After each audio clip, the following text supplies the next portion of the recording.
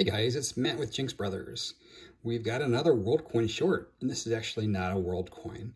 This is a pre-federal coin from the United States. It's a 1723 Farth. It's a Hibernia del-Grata.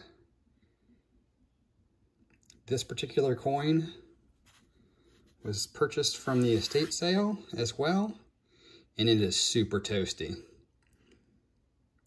In G4, this is about a $65 coin. I'm guessing this coin is not worth a whole lot, but it is to me. It's the oldest coin in my collection, and it's my only pre-federal coin. Please give me a like, a thumb up, subscribe if you've done already, and I'll catch you on the next short.